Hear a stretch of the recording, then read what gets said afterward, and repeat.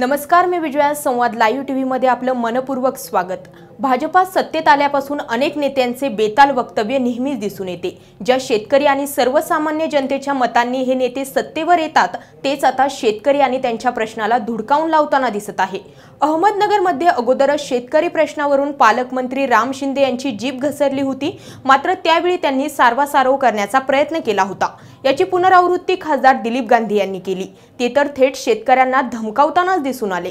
शेतकऱ्यांनी महागाई संदर्भात दिलीप गांधींना प्रश्न विचारला असता खासदारांनी त्या शेतकऱ्याला अर्वाच्य भाषेत उत्तर दिले. पाहुयात सविस्तर.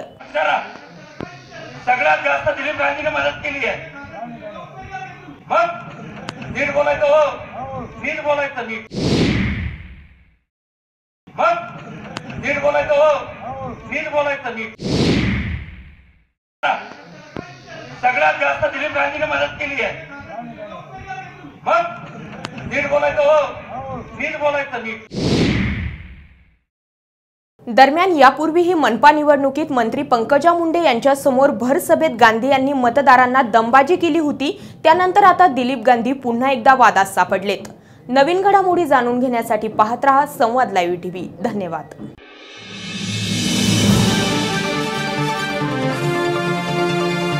संवाद लाईव्ह टीव्ही, आपला विश्वास, आपलं चॅनल.